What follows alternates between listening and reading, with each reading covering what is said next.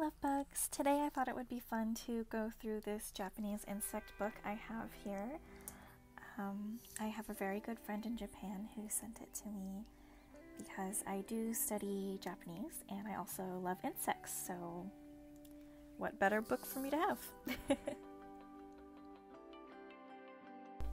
Here we have your stereotypical Japanese beetle, also known as the kabuto mushi, which basically translates to helmeted beetle or helmeted insect. Over here we have tamago, which means egg. We have yushu, which means larva. We have sanagi, which translates to chrysalis or pupa.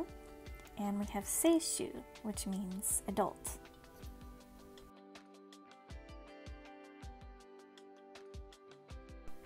Over here we have the word for claw, tsume.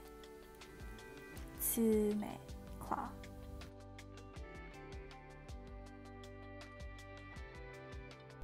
And then over here we have the word for horn, which is tsuno. Tsuno.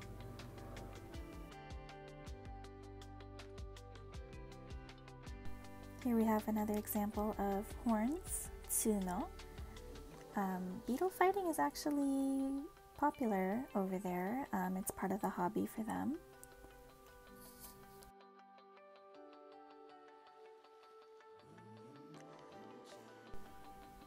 Here we have a swallowtail butterfly. And we've got the word for wing, which is hane. Hane. We also have the word for antenna, which is shukaku. We also have egg, larva, chrysalis, and adult here again.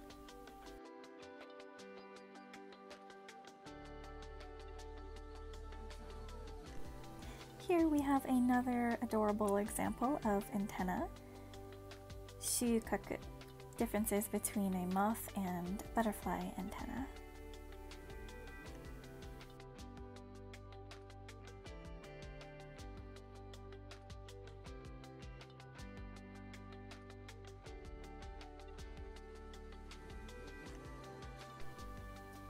Shukaku antennas again.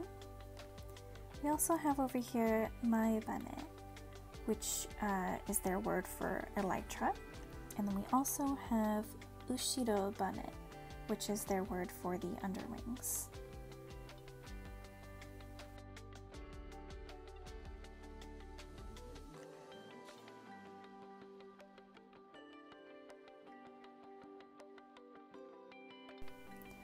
The word that they use for stinger is hari, which would translate directly into sword.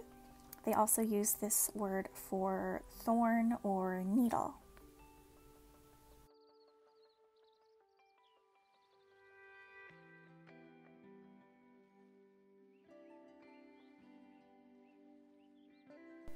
Of course, there were several pages on cicadas in this book, as Japan is full of them in the summertime. Summers are very loud over there.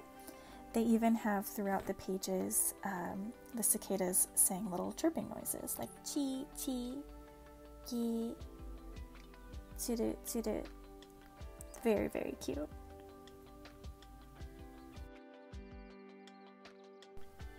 Here we have the word for mantis, which is kamakiri. Kamakiri. There were about 3 or 4 pages in this book about mantids, so I suppose they are popular pets over there, which I wasn't aware of. I think that's really cool because mantids are very, very interesting and beautiful little creatures. They're kind of like fairies or nymphs or something.